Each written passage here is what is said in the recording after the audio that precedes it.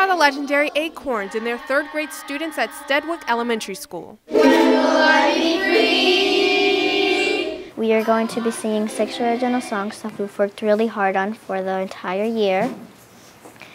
And we are really excited to be playing for the audience. It's so big, it is so beautiful that it's difficult to find the words to express the depth of what's happening, the learning. They have a special message in their music. They call it the paradox of real life, and it's about the things happening in their lives.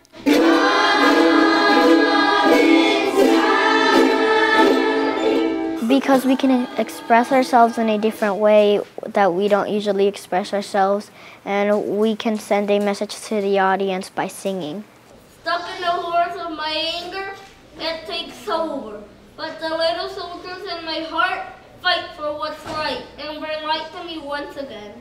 The way they can express themselves is something that many of us can't do. Many adults don't know how to express themselves.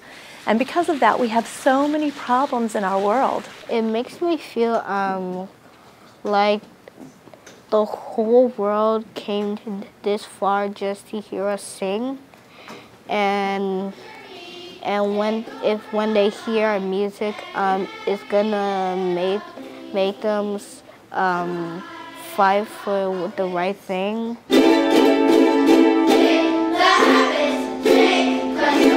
So what is your favorite song that you'll be performing today? Plastic Paradox. Well, all of them. Really? Why is Plastic Paradox one of your favorites? Because so we could stop plastic and other people could help us change the world. Students say it took a lot of hard work and dedication to pull this off.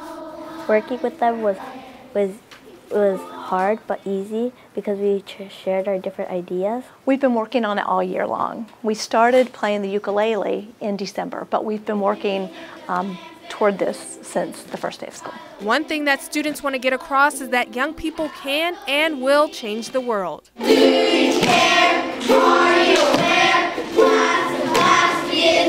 My students are showing the world that they matter, that they have something important to say. I'm sorry, I get emotional.